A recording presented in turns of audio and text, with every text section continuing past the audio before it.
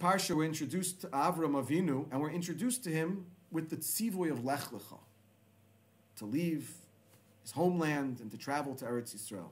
And the question that one can ask, and indeed the Ramban asks, is why is this the introduction to Avram? We know that Avram had already done heroic things in the past. Avram risked his life to be thrown into the fires of Orkastim in order to be Mekadesh Shem Shamayim. Why isn't that the introduction to Avram in the Torah? We know that Avram went on a philosophic quest to uncover and ultimately find that God exists. Why isn't that the introduction to Avram in the Torah? Why is it specifically Lech Lecha?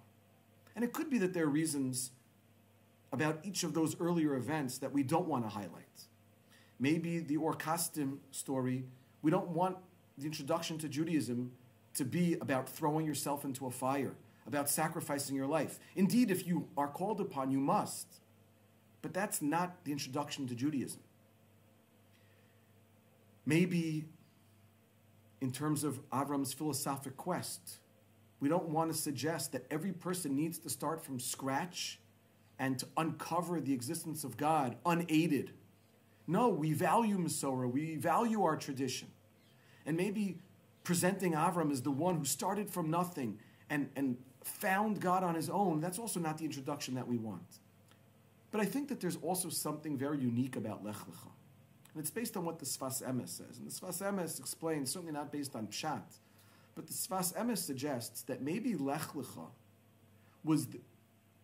is highlighted in Avraham's life specifically not because of his previous experiences. Meaning, we look at it traditionally that Avram displayed heroism in Orkastim. Avram went on this philosophic quest, and because of this, Hashem plucked Avram out of Mesopotamia and commanded him to go to Eretz Yisrael.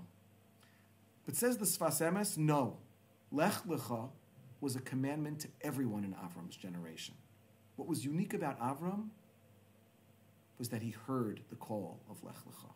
It wasn't that he was plucked out and Hashem commanded him specifically. No, everyone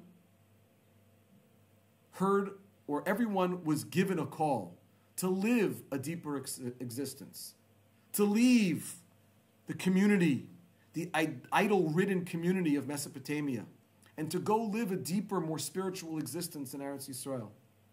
But only Avram heard the call, and only Avraham responded to the call. And therefore, we don't want Avram to be looked at a unique individual who was plucked out of Mesopotamia. But we want Avram to be presented as the person who heard the call and responded. The same call that others heard. And that has, I think, tremendous significance for our lives. Because the Torah and the messages of the Torah call out to all of us. And we're all faced with the challenge of, do we listen? Or because of all of the din, all of the sounds around us, so we're unable to focus on the call, and we certainly don't have the resolve always to answer the call. And therefore, we are to look to Avram Avinu. Avram, like the others of his generation, faced challenges, and it probably, in a certain sense, would have been easier to ignore the call. And the Torah is telling all of us that Hashem is constantly calling out to us to daven with more kavanah, to do acts of more chesed, to increase our dedication to Talmud Torah. And the question is going to be, who will follow the example? You don't need to be a person who throws himself into the fire. You don't need to be the philosophic genius who uncovers the proof of God on his own. No. Every person, even without this glorious past, is beckoned to answer the call of Lech Lecha. And Amir Hashem, we should be able to look to Avraham and be inspired. Lech Lecha. Let us do something for ourselves, something that will make our existence deeper and make our religious lives more meaningful. Good Shabbos, good Shabbos, good Shabbos.